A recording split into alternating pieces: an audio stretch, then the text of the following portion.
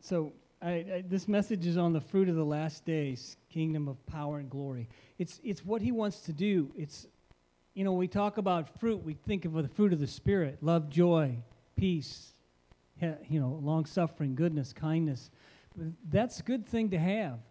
But I believe the Lord is going to be giving us a fruit of signs, wonders, and miracles. Hallelujah. Thank you, Jesus. So, the last days. I really believe we're in the last days. How many of you believe that? And it seems like it's ever more evident. Now China and Russia are starting to align, and it's almost like Ezekiel 38 and 39 is almost upon us. Who knows? I don't know for sure, but the one world government is pushing so hard. The elites, the trillionaires and the billionaires are wanting to try to rule the world. They think they know what's best for the world, and that would mean get rid of the weak and let the strong survive. That's the whole temperament of communism, Marxism, is to for the good of man, but really underneath it's for the good of the elite. We understand that. Oh, by the way, we got taken off. One of our videos got deleted on YouTube. We got an email. It said misinformation about the elections. And that was 2 years ago, and they're just now getting around to doing it. Who knows what else they could cancel us altogether, and that's okay. I don't care. So it's good. So the last day signs, wonders, and miracles, they'll be accessed, I believe, through intimacy with God. And what really stirred me in this was Randy Clark's little book on intimacy for healing. And in that book, he talks about how we abide in him and he abides in us. And then we ask what we will, and it's done for us. And we'll go over that in a second. God wants us to be prepared to begin to flow in miracles, signs, and wonders. He wants each of us, not just the evangelists, the pastors, the prophets, he wants each of us to begin to function and flow in the spiritual realm, to begin to impart things to people. This is the gospel of the Lord Jesus Christ. And as the things get darker in our society, as the world grows darker, Isaiah 60 says, we will arise and shine, for the light has come, and the glory of the Lord has risen upon us, right? Even though there's deep darkness all across the earth, you and I have the responsibility and the ability to begin to flow in the miraculous, in the signs and the wonders, to begin to have spiritual perception, understand with our hearts and our minds what God's up to and what he wants to do. He wants to use us. And in us, let me just read this paragraph. Last day signs, wonders, and miracles will be accessed through intimacy with God. Intimacy means abiding in him and he in us as we open our hearts for heavenly manna. This manna is the words fed or revealed to us by the Holy Spirit. Now, Jesus modeled for us how to walk with God in an intimate and loving way, didn't he? Amen? He only did what the Father was doing by seeing what the Father was doing. He actually saw what the Father was doing, and he emulated it, John 5:19. And Jesus is the bread of life. He's the very Word of God, and he's the only way to the Father. When he taught us to pray, he revealed steps showing us how to walk in the Spirit and position ourselves to receive from the Father in heaven. Jesus told us in John 15 to abide in him, and his words abide in us. And then we can ask what we desire, and it will be done for us, making us fruitful. I believe the Lord was talking here about the fruit of signs, wonders, and miracles. When we bear this kind of fruit, then God the Father is glorified, John 15:16. You can go back and do all these scriptures later if you want. So probably a good thing to study. So I am beginning to start to pray the Lord's Prayer every single day. Now, I missed yesterday, and I could feel it. and it's not a thing of works, but when God's starting to lead you to do something, and you're really connecting with it, and you leave off on it, it's like you're missing something, And so I just kind of want to go over this prayer of the Lord. He taught us how to pray. It's how we connect with God so that we can flow in signs, wonders, and miracles. It's what He has prescribed for us to begin to communicate with God and ask Him for the things that we need for everyday spiritual life. Okay?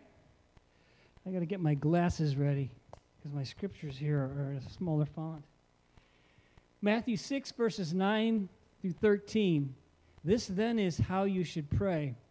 Our Father, hallowed be your name, or sacred be your name. It really means sacred, revere, reverence to His name. Your kingdom come, your will be done on earth as it is in heaven. The famous decree, right? Your kingdom come, your will be done on earth as it is in heaven. Give us this day our daily bread, and forgive us our debts as we also have forgiven our debtors. So important. We can't receive the blessings of God without forgiveness. Amen? For ourselves and for those who have hurt us. And lead us not into temptation, but deliver us from the evil one. And this is important also, right? Are y'all with me this morning? You're a quiet bunch. Amen. Amen. That's what I need. Stir me up. That's what it says. Stir one another up. So we're praying. If we pray this prayer, it includes everything we need. Everything. He taught us how to pray, how to communicate, how to receive from the Father. And so he says in number 1, says, praying to the Father whose name is sacred. And number 2, His kingdom come, His will be done. Number 3, give us today, this day, our daily bread. And so I want to kind of park there for a little bit. The manna from heaven is what He wants us to receive every single day. He wants us to have the spiritual manna. He wants us to be fed with food that only He can give us. Many times we try to reach God through our intellect, through our mind, and through just our effort. And God's saying, ask for the bread. Ask for the manna. And He'll feed us the spiritual food that we need. He'll begin to open our eyes. He'll begin to open our ears to see. Deuteronomy 8:3 says, so He humbled you and allowed you to hunger, and He fed you with manna which you did not know, nor did your fathers know, that He might make you to know that man shall not live by what? Bread alone, but by every word that proceeds from the mouth of the Lord. So there's an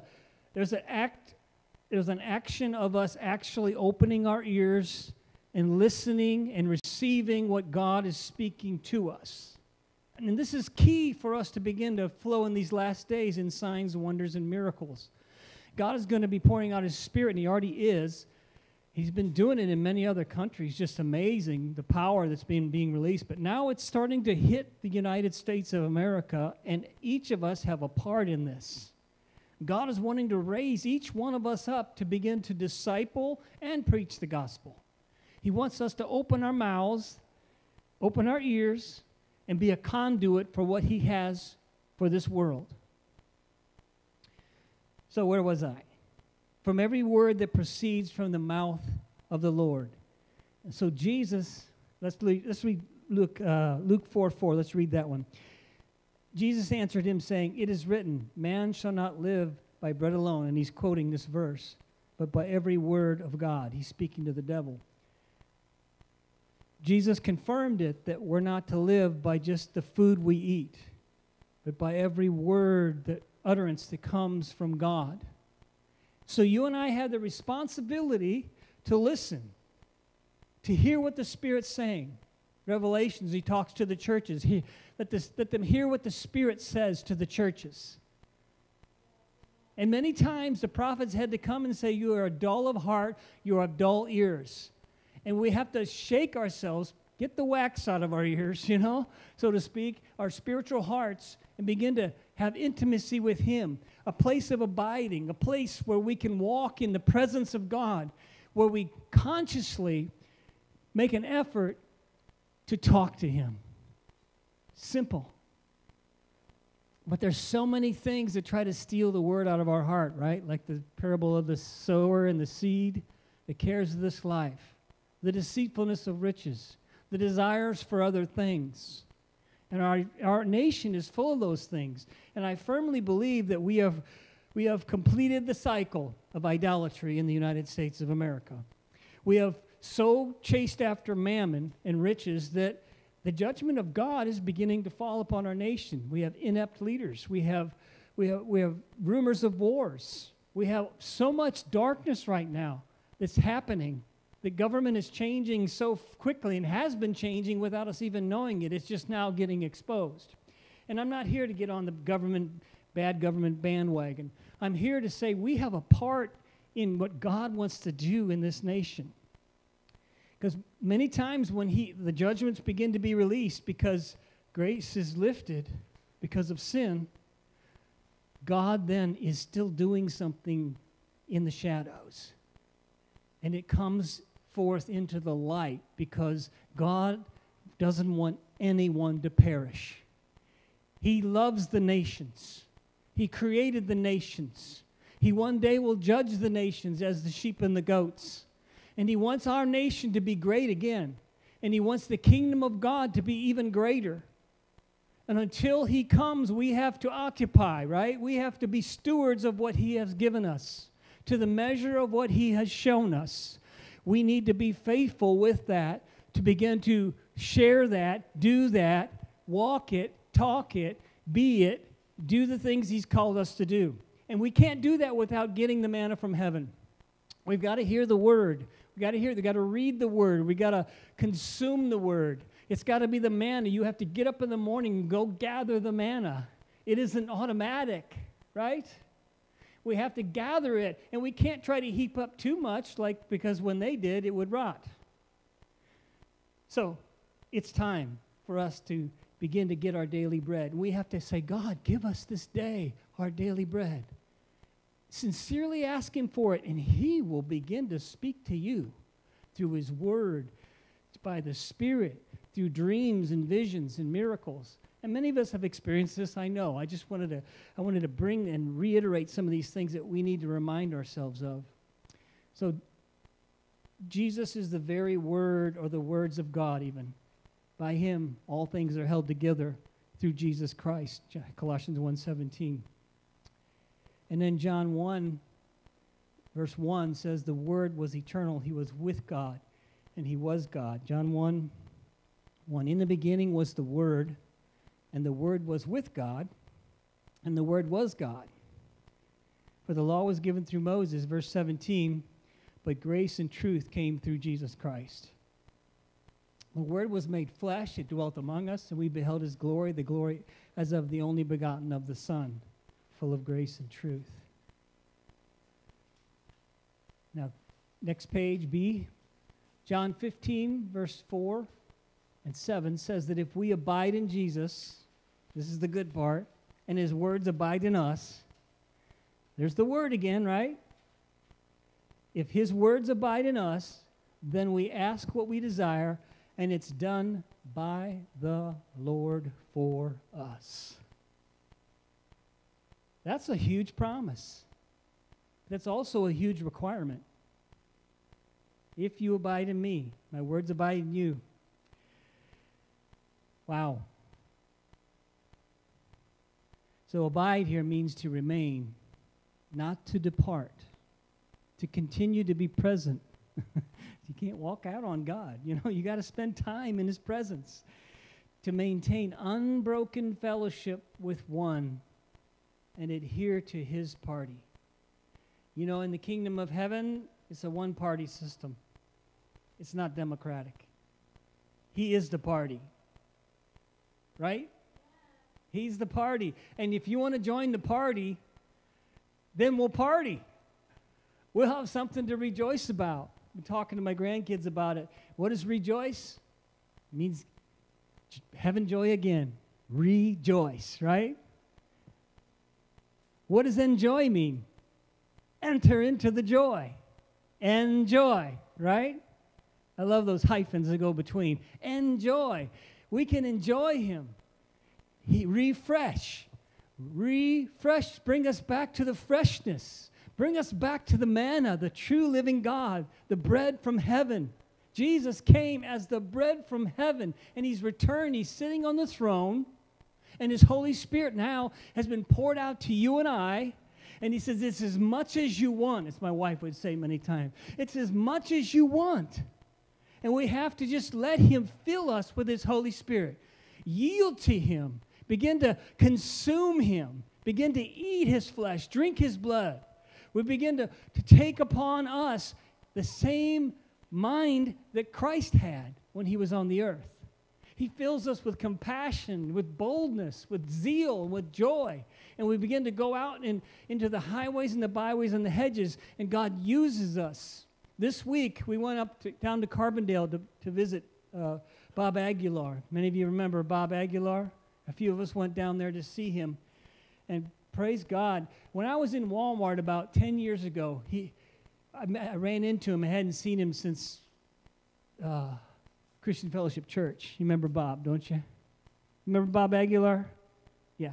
Anyway, I ran into him, and it was a time when I was feeling so dry and so dead. And I just told him I've been just really dry. And boy, you know Bob, he just put his hand right on my chest and prayed for me, and the fire of God burned in my chest. And God began to refresh me and restore me. It was such a blessing. And then the Lord brought Bob to us in the plaza at the prayer room, and he was a real tremendous support. Tremendous support. And it was such a blessing. And I never quite understood his anointing. He's a little bit different, you know, in the way he ministers. And so, you know, I've always been very structured, you know, very analytical. I remember, Dennis, when you used to preach over at Christian Fellowship Church, you know, I was still getting over some of my reservations, you know, about the move of God. Well, no problem now. I'm over all that. God's been dealing. But we went to see Bob, and we went down there and just had a good time, and then we had a time of prayer, and the anointing came. I had a feeling it was going to happen, and he prayed for me, and he just said, ask what you want. Ask what you want. And I said, I want souls. I want souls. I want to see the kingdom of God here on earth as it is in heaven. I want souls. And it's his promise to us. We can stir one another up to good works, right? No? Amen. We can do that. We can stir one another up to good works. It doesn't matter if we're 65 or older. And I'll be 65 here shortly. My youth is renewed like the eagles. I'm going to run and not be weary. I'm going to walk and not faint. Amen? How much do you want?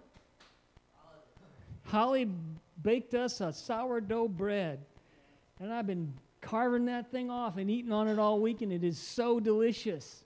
I can't eat it all at once. It's huge. It was this big and about that high. You know, sourdough, you got to really take a sharp knife and get it cut, but the outside is tough, but the inside is moist and fluffy and just delicious.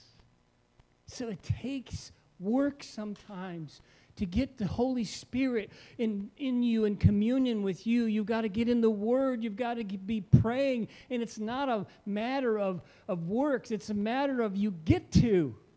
And you have to have a want to. And when we have the want to, then he's so excited because he wants it more than we want it. It's like a father with their son. You know, I always wanted my son to go hunting with me. And he did. He did. He went hunting. He wasn't really his favorite thing. All my daughters went hunting with me except for two. Two didn't like the sight of blood, so and that's okay. But God wants to spend time with us. He's interested in what we're interested in. But he also wants us to be interested in what he's interested in, because he has our good in mind. He cares about every part of our lives, our families, our friends, our neighbors, and he wants to use us. In order to use us, he has to feed us from himself. Matthew 16, verses 16 through 19, Jesus gave the keys of the kingdom to the church through the active and living revelation of Jesus himself being the Christ. This is where he told Peter, he said, "Whom do you say I am?" And Peter said, "You're the Christ, Son of the living God." And it's the very revelation of the Word of God made flesh, made human. He was incarnated from heaven to be the Savior of the world. These are the keys of the kingdom, and I'll read it here. You got it on your paper. "Blessed are you, Simon Bar-Jonah, for flesh and blood has not revealed this to you, but my Father who is in heaven. And I also say to you that you are Peter, and on this rock, the rock of revelation, I will build my church, and the gates of Hades will not prevail against it.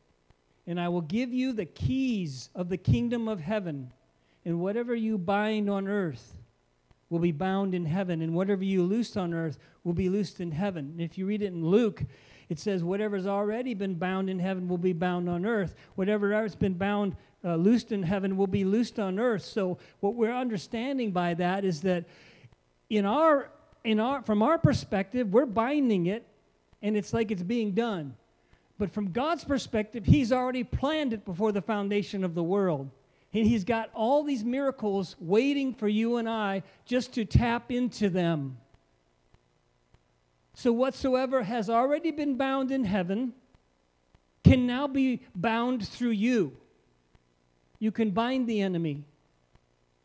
Whatever's been loosed already in heaven can now be loosed through you and I. We can loose the move of God. We can loose the presence of God. We can loose people from their chains of darkness. We can see the kingdom of heaven begin to manifest here on earth. And in doing that, we're storing up treasures. We're storing up rewards. Someday, he's coming. We'll hear the trumpet. Hallelujah. Bullet point C there. The fruit of intimacy with obedience brings the kingdom with power. Intimacy, here I say, equals loving God and obedience to him. That's the part of the diet that a lot of people don't like, right? It's obeying his commandments, It's like, well, if you love somebody, you're going to want to help them, right? You're not going to want to offend them. If you love God, you're not going to want to transgress against his commandments. It doesn't mean we don't make mistakes, of course, and there's the grace of God, of course, not as a license to sin, but as that he loves us and he'll pick us up when we fall. Amen? Aren't you glad he does that? It's so wonderful. 1 Corinthians 13, Paul, the apostle, he tells us that love is the more perfect or complete way to operate in the gifts, in the signs, the wonders, and the miracles. I'm trying here. My computer's not responding. There we go. 1 John 5:3, love equals keeping God's commandments. For this is the love of God, that we keep his commandments, and his commandments are not burdensome. Amen? Hallelujah. So Deuteronomy 11:13 through 15. Let's read that. He says, "And it shall be that if you earnestly obey my commandments, which I command you today, to love the Lord your God and serve him with all your heart and with all your soul, then I will give you the rain for your land in its season, the early rain and the latter rain, that you may gather the rain, gather your grain, your new wine, and your oil. And I will send grass in your fields for your livestock, that you may eat and be filled." This is the promise of God. Hallelujah. So let's go on to number 4, the next part of the Lord's Prayer. "Forgive us our debts, our sins, as we forgive our debtors, those who have sinned against us." And this is important. A root of bitterness in us springing up can defile us, the Word of God says. And so this is something that is, it's like a root that we have to get pulled out, like a dandelion root. If you don't get it all, it grows back, right? How many of you experienced that? You tell, I'll just pull that dandelion out and it won't grow again, and there it grows again, another big flower. They're very prolific. You got to dig down and get all the root. If there's any bitterness in our hearts, it's going to eventually come up and defile us. And so we have to pray that prayer. Say, Lord, I forgive those who have hurt me. I forgive those who have transgressed against me. I forgive those who have been bitter towards me, and I refuse to be bitter towards them. Forgive me for being bitter towards people. Forgive me for being angry towards people without just cause. There's a place for anger. It says, be angry and sin not, right? And so we got to watch it. We got to say, Lord, show us, cleanse us, wash us, forgive us, Lord.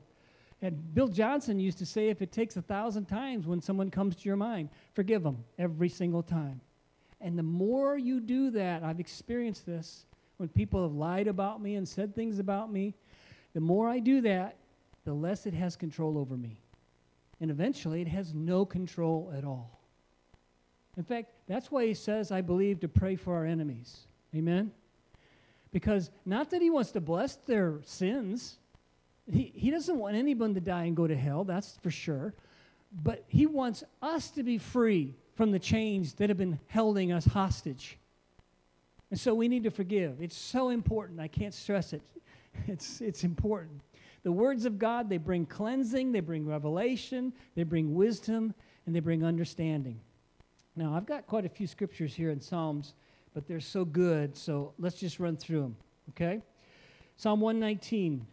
1, blessed are the undefiled in the way who walk in the law of the Lord. Blessed are those who keep his testimonies, who seek him with the whole heart. They also do no iniquity. Whoa, there's some righteousness there. They walk in his ways. You have commanded us to keep your precepts diligently. Oh, that my ways were directed to keep your statutes. There's the humanity right there. Then I would not be ashamed when I look into all your commandments. I will praise you with uprightness of heart. When I learn your righteous judgments, I will keep your statutes.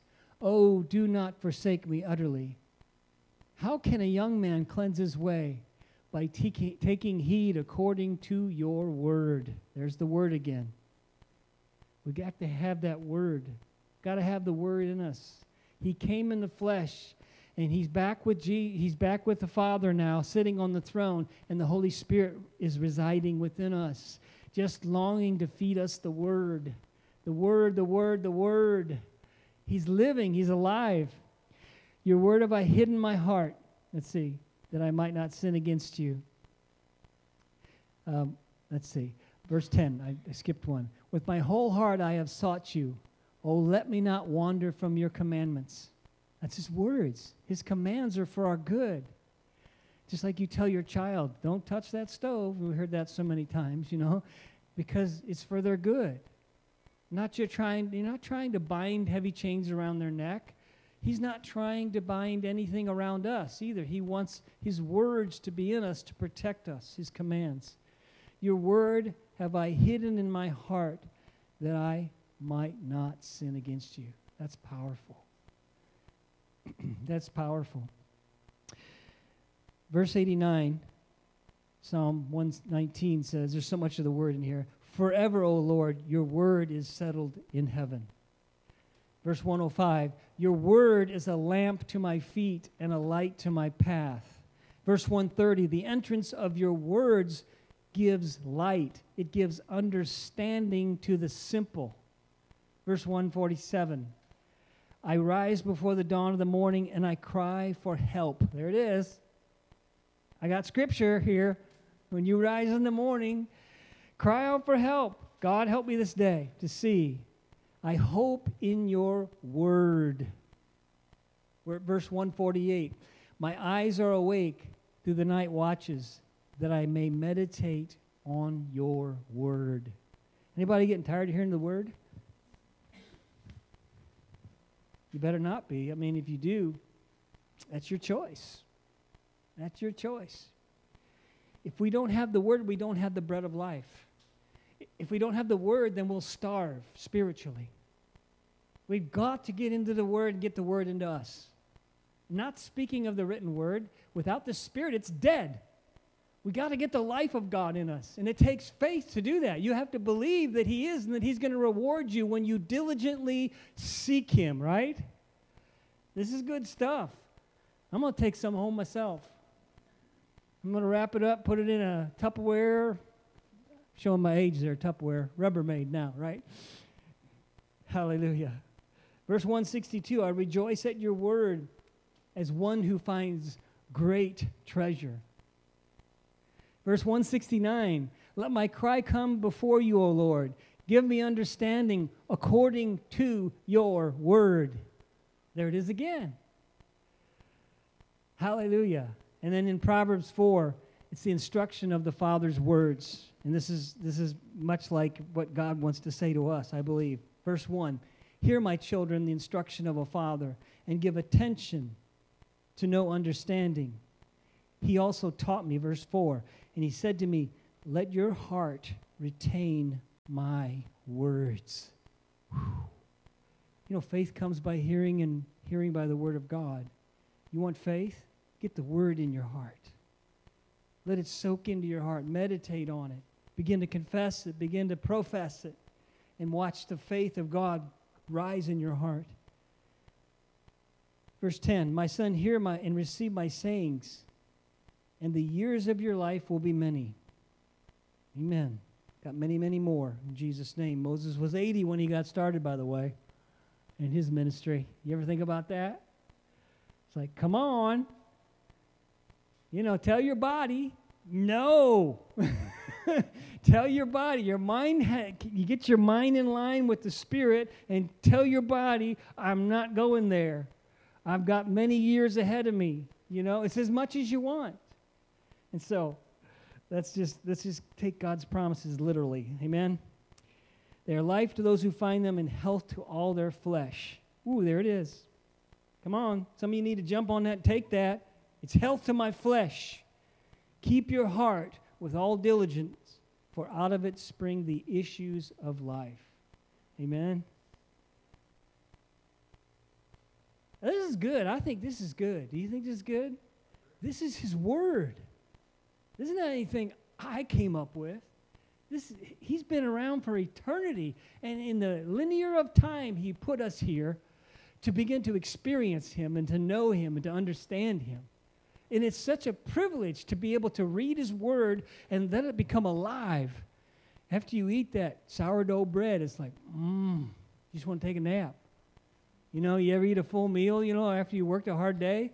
It's like, oh, be warmed and be filled, right? Amen. It's good. 2 Timothy 3, verse 16 and 17, most of us know this. All Scripture is given by inspiration of God, and it's profitable for doctrine, for teaching, for reproof, for correction, for instruction in righteousness, that the man of God may be perfect or complete, thoroughly furnished unto all good works. It's the Word. Again, it's the Word being mixed with faith in a relationship, an experience with Him, the hypostasis. Faith is the substance of things hoped for and the evidence of things not seen. It means it's the assurance in your heart that you know that you know that you know that you know. Whenever God used me in the gifts of healing, there's or the word of knowledge, is that I knew that I knew that I knew that I knew. There's times when I didn't know and He still did it. But that's the grace of God. Like the little boy, remember the little boy in Africa that had the snake bite, or they didn't know whether it was a snake bite or a spider bite. Leg was swollen up, hard as a rock. Just touched it and he screamed. Pastor Ben and I prayed for him. And then I said, you need to get into a doctor. You know, my faith level was like down here. But we'd just seen God heal deaf ears and blind eyes. Knees, a 99-year-old man, his knees were healed. He went walking home without a limp. It was glorious. There were words of knowledge like you wouldn't believe going, and they were just saying, wow, this is amazing. They were just amazed, you know. It's just like the book of Acts. And then this kid, I didn't have the faith really to believe, but we prayed nonetheless. We agreed. By the time he got home, he was walking on that leg. They sent me videos of him doing this. I saw devils cast out. You know, God, this is coming here. Get ready. Get ready. It's coming here. Get in the Word. Fast and pray. Seek His face. God will use us in a way that we wouldn't believe is possible in our natural minds. But through His Word, we know that He's going to do great exploits through us. Great actions, great deeds. It's as much as you want. James 5:16. Confess your trespasses one to another. Pray for one another that you may be healed. The prayer of a righteous man avails much. So get the junk out, you know? Confess it to somebody. If you got junk, confess it. That's the way to get rid of it. Get it out in the open. Then you can scrub it, you know? You got to bring the garment to the table, right? If you got stains in it, you got to work on it. And so God wants us to, through confession, we're bringing our faults to the table. And then God, we say, Holy Spirit, come and change us. Help us. And we pray for one another so that we can be healed. And it's so necessary. Many of us have pain in our hearts from the past. And it's a lifetime process of God just bringing us to Himself. We were born into sin. And now He's taking us into a glorious realm of the Spirit. But we have a mind that is yet to be renewed. So each day, ask God, how can I change my mind? How can I renew my mind? Because when you do that, Romans 12:1 and 2, it's so that He can show His perfect will of God in your life. He can't do it in our old way of thinking. He has to begin to transform us, metamorphosis, like a butterfly from a cocoon. Change us into a completely different type of thinking to prove what is that good and acceptable will of God. Amen? Because when we stand before Him, we're going to be like Isaiah. It's going to be like, oh, woe is me, I am undone. But then God can take the coal through a messenger and touch our lips, heal our minds, touch us, and we can become a blessing. Even here on this earth, we can receive that change. Okay, let's move along here. I'm almost done, actually. God wants to bear or manifest the fruit of the power of God, which is different than the fruit of the Spirit, like love, joy, peace, etc. Not to diminish the fruit of the Spirit at all. We're going to need it. We certainly do, and we'll need the character of Jesus Christ to be able to handle the signs, the wonders, and the miracles that will be coming in us and through us. Do you believe that? You believe God's going to begin to manifest even more miracles in these last days? Well, we need to have the fruit of the Spirit. We need to be humble. We need to be long-suffering with people, gentle and kind, meek and lowly like Jesus was. And people will be drawn to us. And that's one thing else I want to mention. When we went down to Carbondale, Bob mentioned how that God, He always has these testimonies. And they're just powerful, how he meets people and he just gets in there with compassion. And they begin to cry and weep, and he prays for them, and God touches people. And he says, I touched a guy at the convenience store just across the river. You know, we were down in Carbondale where all those rivers are. And so on the way back, we had to stop. We're a little bit older, so we had to stop to use the bathroom, you know. I was with 3 ladies. That's my excuse. Anyway, and I went in there, and I went up to buy something, and I started witnessing. And the Lord had done such a deep work in my heart. You know me, I'm wired. I slowed down. I had such shalom, breeze, peace. And I began to just talk to him and look him in the eye. And he opened up to me that he'd been going to AA. And I said, for alcohol? He goes, no, for drugs. You know? I said, well, can I pray for you? He goes, yeah. And so I grabbed his hand right across the counter. And Karen Barr was with us. And she started bowing her head and praying, you know. And I prayed for him right there, for him to have deliverance. And I bound the demons in his life. It was so powerful. And this is what God wants to begin to do with each of us, more and more and more. And he's doing it, I know, but he's going to increase that. It's powerful. He has greater works for us. And the character of compassion that Jesus had. Come unto me, all you who are weary and heavy laden, and I will give you rest. Take my yoke upon you and learn from me, for I am meek and lowly of heart, and you will find rest for your souls. This is the heart that God wants to put in us, to have the character of Christ, to be meek and lowly, and have compassion towards people. Amen? Some save out of the fire. Some it's going to be some hard preaching. Others, it's going to be love. God will feed us the words we need when we need them, if we trust him. So the greater works are for us. John 14, verse 11 to 17. Believe me that I am in the Father, and the Father in me. Or else believe me for the sake of the works themselves. Most assuredly, or truly, I say to you, he who believes in me, the works that I do, the works that I do, he will do also. And greater works than these he will do, because I go to my Father. Whew. The sky is not the limit. It's beyond the skies. And whatever you ask in my name, that I will do, that the Father may be glorified in the Son. You know, we gotta get out there and risk. We gotta start risking through love. Be willing to fail. Be willing to pray for somebody and not see them healed. I don't understand why everybody's not healed, but I'm not going to let it stop me. Are you? Let him do what he wants to do. Believe him. If you ask anything in my name, I will do it. If you love me, keep my commandments.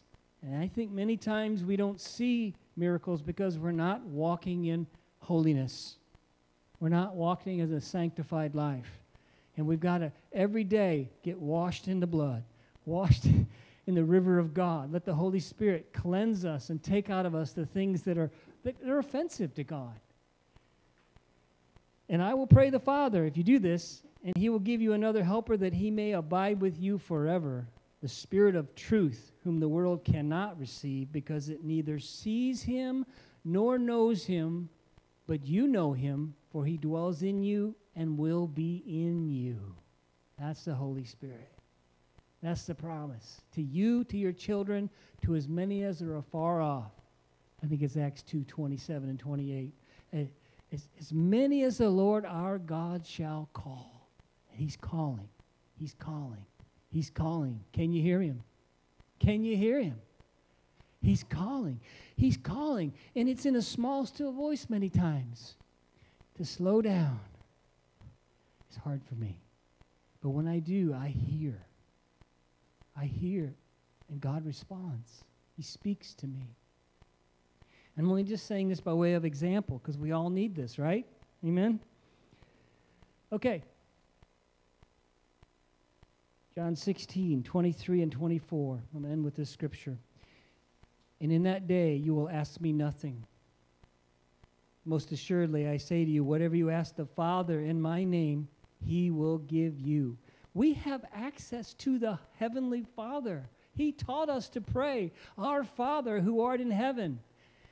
And he wants us to go right to the Father because we are his children. We are joint heirs with Christ. We are sons and daughters. We've been adopted. We've been grafted in. And so now we have the same privileges that Jesus has. We go to the Father. You will ask me nothing. But whatever you ask the Father in my name, he will give you. Until now you have asked nothing in my name. Ask, and you will receive, that your joy may be full. What joy we get when one of our kids gets saved, right? What joy we get when they get filled with the Holy Spirit. What joy we get when they get healed of an infirmity. What joy we get when someone else gets healed or delivered or saved. It's power. And then we begin to have joy, unspeakable, full of glory because of what he's doing.